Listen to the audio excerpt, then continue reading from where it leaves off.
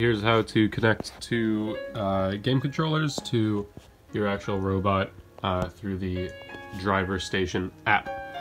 So make sure to have the app open and have your splitter. This is going to plug directly into your USB adapter to the phone. And in the splitter you can actually plug in these, but we'll do that in a second. On the app, we're going to go to this top corner, settings, and you got these options. You want to scroll to gamepads and advanced gamepad features. Hang on there for just a second. Over here we can plug in these. It actually doesn't matter the configuration of these. You can plug it into any of the four, but it doesn't make sense to add any more than four, obviously.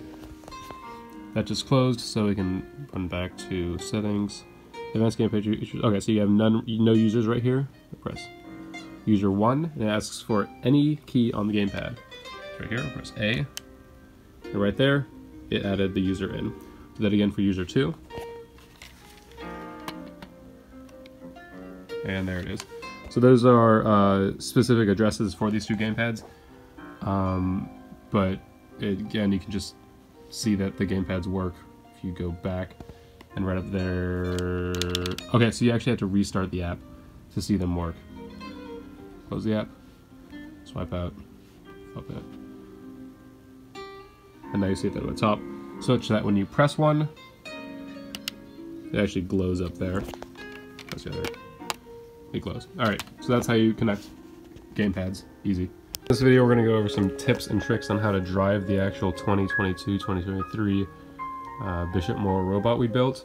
It has a 2-stage lift system here, such that using these two motors, one on this side and one on that side. Oh, there we are. Right there. They'll lift this cradle up, and then there's a singular servo here which rotates these wheels, which will snatch a cup. I'm not going to demonstrate the cup snatching here because I don't actually have the cups in my room, but we'll demonstrate some driving in this and just some tips and tricks that I've found myself, especially the ones that I programmed in. So, first step is on the app, you gotta select your teleop mode. So this one right now is a controller test, but on the actual day of, you're gonna use full setup. Initialize and start. So you'll see, this is controller 1, so that's the driver. Yep, okay. So, first thing to keep in mind when you're driving is down is forward, up is backwards. Up, down.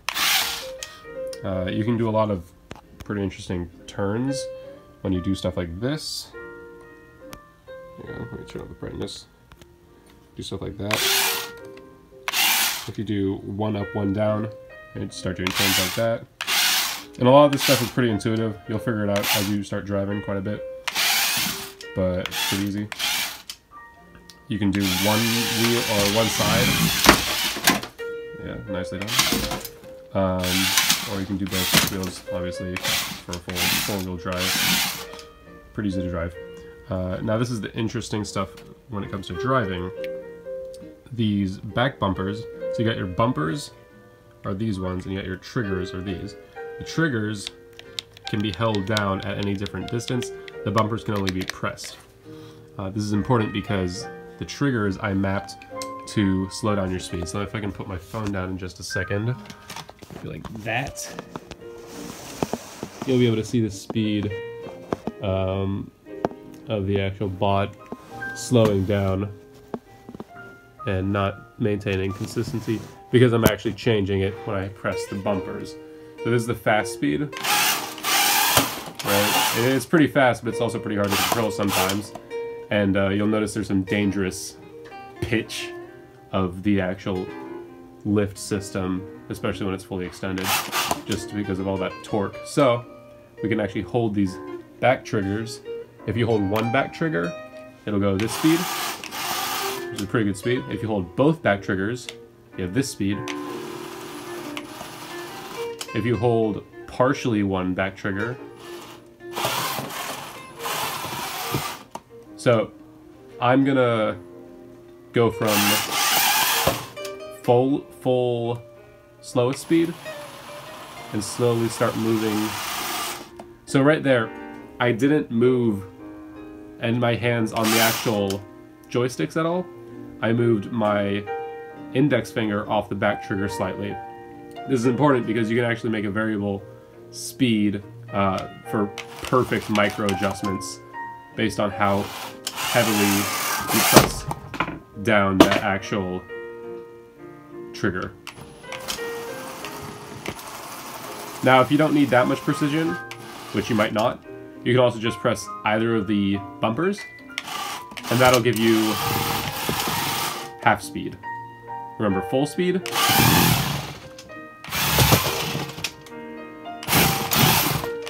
And here's half speed.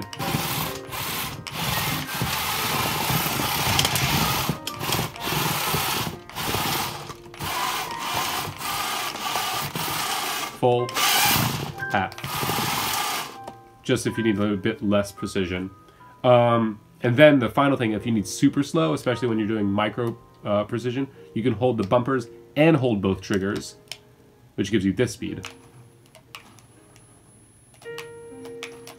In fact, it's not even moving on my carpet because my carpet isn't the right material, but it would move on the floor. So just, you can do bumpers and then one trigger and then part of the other trigger, which gives you this speed. Yeah, you see it's really slow. But sometimes you need that precision. So there you go. That's movement. And then let's talk about the actual lift system. So bring it back. This is using your second control. You have two drivers. You have two human operators during the teleop period. So for this, you got your lift system, and this is, you only use your joysticks and the D-pad. The D-pad activates the servo, so you can go up or down. See it move. And you'll use that to actually tighten onto the cup once it's in this position. And then you'll use your joysticks to move your Gradle up. Just like that. And I told you it's two-stage, so you can do something like this.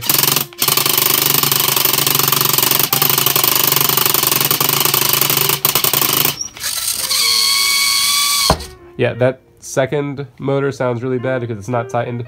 Don't worry, day of, it should be pretty tightened if all goes well. So let's push this down. There we are. It's pretty easy to control, so just make sure you get a pretty good driver. Anyway, that's all I gotta say about driving this thing. I'm gonna do some more videos on programming and troubleshooting. Alright, we're gonna run through all the code real quick. It's only about 100 lines, so it's not that bad. So, you got your package up here, you gotta have this, and you gotta have all your imports that actually can be referenced by the code later on. Like you see DC motor right here, DC motor right here. You gotta have this class name, that's where it's coming from the import. Easy. They'll mostly automatically import for you when you type them on the actual OnBotJava. Fine. Private, you're just declaring instance variables. Right front motor, R stands for right, and front motor, so left front motor, right back motor, left back motor. Easy. They're considered from here. This is your left front, so this is the front of the vehicle. Left front, right front, back, left, right back. Easy. Moving on. You're just declaring more instance variables, the servo motor, more DC motors, which are actually the hex motors. So you see you can declare the hex motors as the same as the planetary gearboxes. They're all considered DC motors. They all operate the same way, and they all use a DC motor class. Fine. Here are some instance variables we use throughout the rest of the code, and I'll explain each of them as they show up. Initialize function. This function is called at the beginning of the actual runtime, which we'll take a look at the very end, because it needs to initialize all your instance variables to actual hardware on the robot, which is what this hardware map.get does, and then it gets your DC motor class. Again, you have to call the right class, and then you have to call the right name of the class. Now, what is our front motor referring to? Yes, it's the same name as right up here, but it's in a string, so that's interesting. So you actually have to go over to your controller app, your driver station right here, and you'll find these same names if you press the settings and adjust your brightness. Configure robot. You're going to find all these names. So right now we're in the testing 2023 configuration. You press edit, you open up your control hub and control hub in this case, and if you go to motors, you'll see right front motor. Same thing, 20:1 HD X interplanetary gearbox. That's the same thing. So right front motor, right front motor. Each of these motors have to be assigned to the right name. These have to match. These have to match the string right there. Otherwise, you're going to have the wrong associated things, or the code will crash upon runtime, which you'll be able to find out pretty quickly. Right front motor, set direction, DC motor, dot direction, dot reverse is, and the same for the back motor, is setting the right motors to move in the same direction as the left motors do. This way we can use the four-wheel drive much more efficiently. Don't have to use separate joysticks for every single wheel. You can use 2 joysticks instead of 4. Makes a lot more sense. Telemetry.add data is basically system print in Java, so you're going to be able to send whatever you want to the console on the actual driver station app. So you can use this to keep yourself updated on important information as you're actually operating the robot. Telemetry.update will delete the previous data from the console, or it'll clear the data, and then you can it'll post the most recent data added. So in this case, it's going to initialize the robot at the end of the initialization method. The operate driver method is all about controlling the actual driving functions. There's a few more sub-methods in this one, which we'll get into, but the driver one is for driving the robot as opposed to driving the lift. So the original code was a lot messier than this and had a lot more lines. I was able to simplify it, and I use this power divisor to give the driver a lot more control as to the precision of micro precision in movement.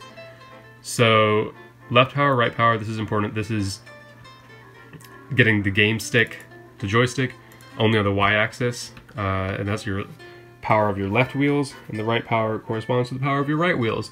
It gets your right and left gamepad joysticks, which is exactly what you think it would do. When you push up, it goes.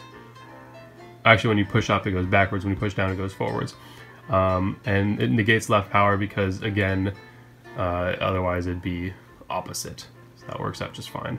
Now the bumpers, if you have either of the bumpers held down, it will in fact set the power divisor by 2, and later you'll see down here, when it's actually setting the power of the motors, it divides by the power divisor. This is important because up here, if you divide the power by 2, you're basically splitting the speed of the robot in half. So ultimately what this accomplishes by changing the power divisor is it'll slow down your robot however much you want. So the next line, power divisor times 1 plus the right trigger. The right trigger is the actual back buttons, not the bumpers, of the remotes. So when you hold them down, they have values between 0 and 1. When they're all the way held down, they're at 1, and when they're not all the way down, and when they're not held down at all, they're at 0. So at a minimum, the power divisor is going to be multiplied by 1, which is fine, but at a maximum, it's going to be 1 plus 1, so the power divisor, in fact, multiplies by 2.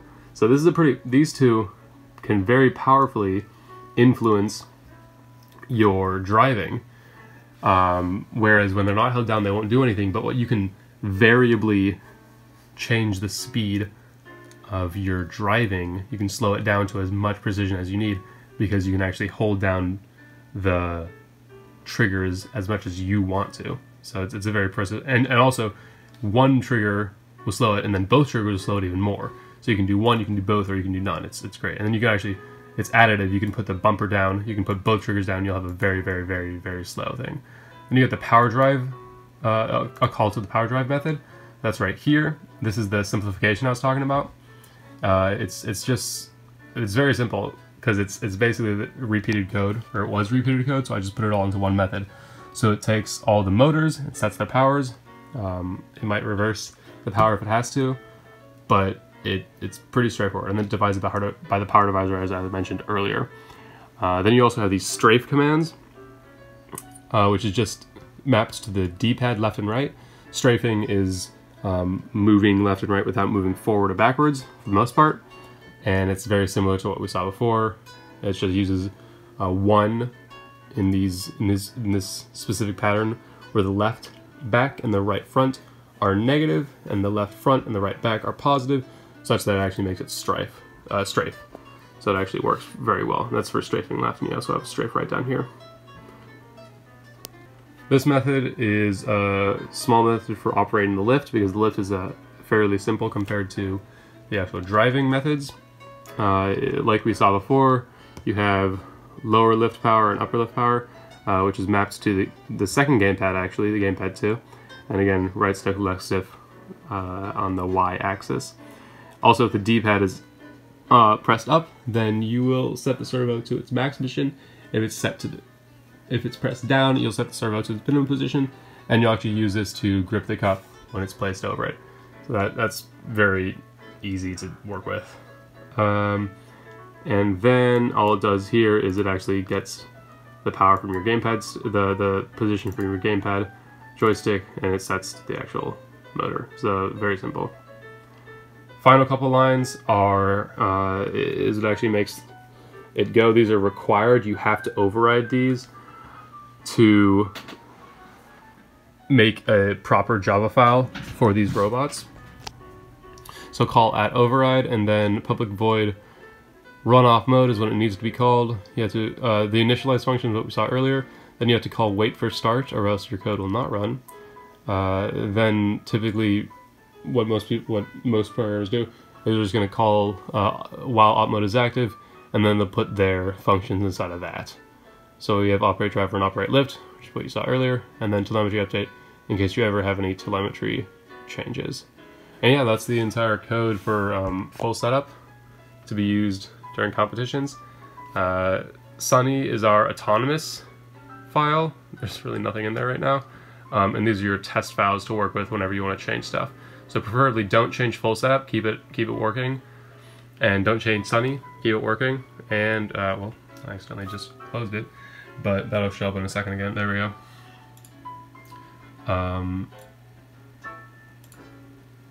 Yeah, so don't change these two. Change these two when you want to update stuff. Yeah, that's all for the drive class, the full setup